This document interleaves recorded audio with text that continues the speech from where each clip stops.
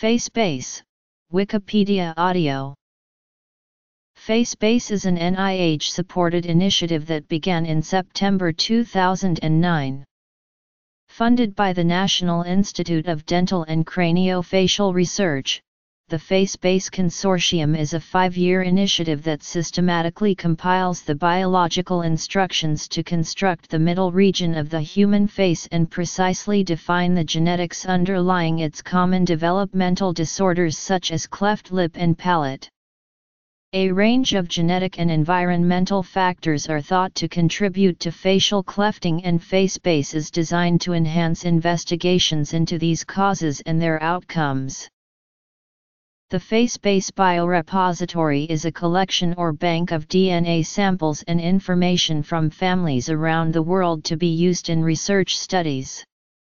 Individuals with birth defects that involve the head, face, and eye can participate along with their family members.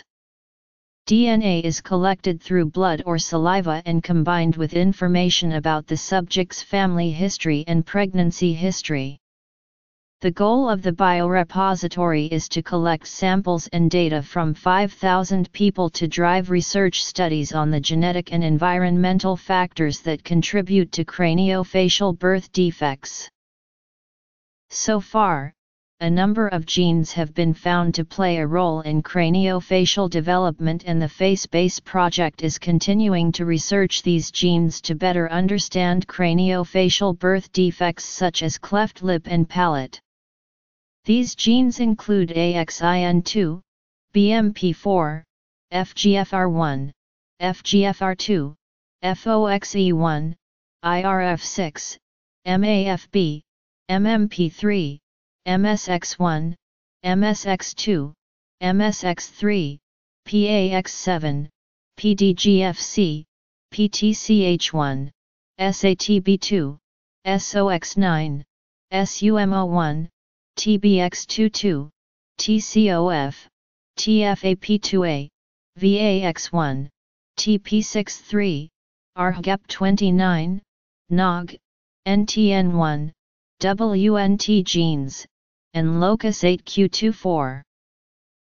FaceBase Biorepository. A key part of the initiative is the Hub, which intends to provide easily accessible craniofacial research data.